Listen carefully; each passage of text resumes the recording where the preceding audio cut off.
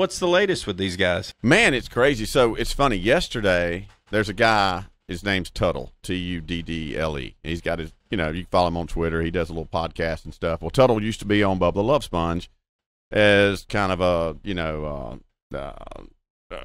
I forget the term, but like he would have him out doing crazy stunts. He was kind of a stunt guy. You know what I mean?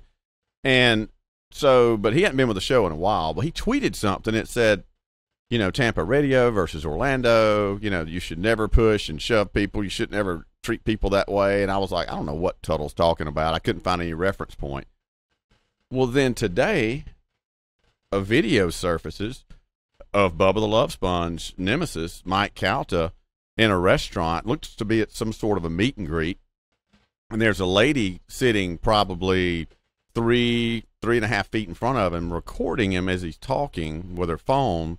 And he starts yelling at her, or telling her at the time to stop recording, right? So, yeah. And she's like, he was like, why are you recording me? You should be recording all those people behind you that are all here to see me. And then he grabs the phone from her and starts recording, holding the phone up high, recording the audience, telling her how stupid she is, calling her the C word. I mean, just kind of, it's like, I understand somebody's got a camera in front of you and they're filming you, but like to behave that way as a man towards a lady. It was. You also need to remember that that somebody is in front of you with a camera, and apparently somebody else with another camera that filmed this. Yeah. So there's a guy off to the right, or gal, or somebody filming this, episode going down between these two, and then he holds the phone up and he's holding it away from her, and she's like, "Just give him my phone back. Give him my phone. That's my phone." And at this point, she's got a valid point. The security guard's just standing there, for sure. Kind of hedging her away. It's like, dude, you have her property. Hand her phone back. Well, she reaches to grab her phone. She doesn't reach to hit him.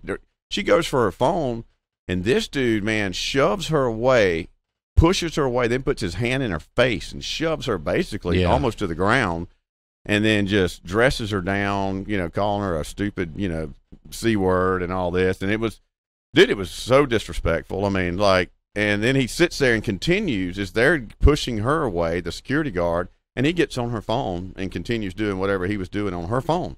And that's where the video ends, of somebody recording him do that. So I don't know if he deleted the video that she had. I'm sure he probably did, or whatever happened after that.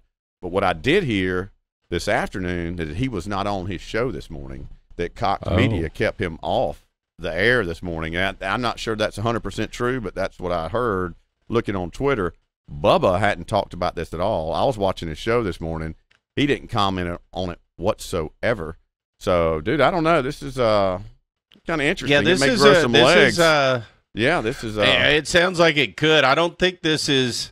I don't know if that whole Alex Stein Bubba deal that we've talked about a month ago or so on the show. They've become friends again. It's worked itself out. I don't know if that was an angle to, or what, to kind of help promote Alex Stein with this boxing deal that he effed up.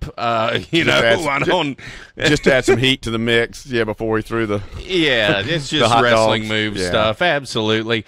I mean, it's what they do. But this seems to be a real deal. But I fully expect Bubba to have some kind of a comment about it. I can tell you this though, Chad.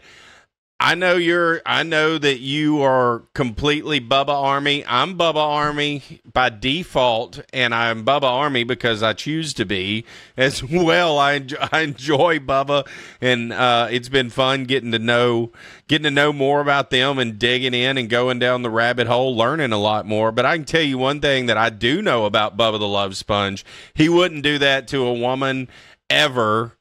No, absolutely not. Absolutely not. It's something that he would not do. So I find it to be extremely low of this dude, Mike, whatever his Mike name, Calta. His whole demeanor around that. Even if you said, "Oh, my arm went that way," no, dude. The things you were saying to this lady before. No, he forcefully moved that arm. Yes, he did really hard. He's a big dude. She weighs maybe 110 pounds, and he's a 300-400 pound dude. I don't know. He's big. He's a big old boy. Yeah, and he's a big New Yorker guy. He plays this tough guy act, dude. And here he is doing this to a lady, just a bully, man. And it's just a shame. Like, trust me, there's things you could say about Bubba that's like, oh, he shouldn't have done this, shouldn't have. But dude, there's plenty. That is awful, though, man. There's just no excuse for what he did and how he was just so dismissive of her and get out of here, you stupid, whatever. So it was just terrible, man. So I'll be shocked if he keeps his job there.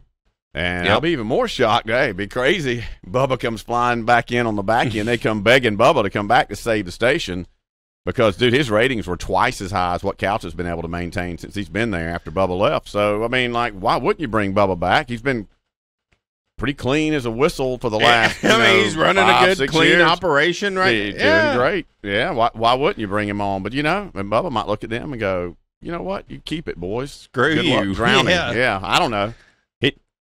He'd probably take it back because he could keep doing what he's doing. Money talks, He owns his own content. He can continue to do everything he's doing. And then, by the way, just put me on that station too, and give me 400,000. And let's keep rolling. Absolutely. Whatever, Well, I got to feel Bubba's coming back strong. There's no doubt about it. His social media presence is definitely gaining traction. His YouTube, the videos they're putting out, everything is it's been fun. It's been fun to be on the shock jock ride, if you will. But it's interesting. It's like our little soap opera here on Tigs Bit. That's exactly what it is, a soap opera.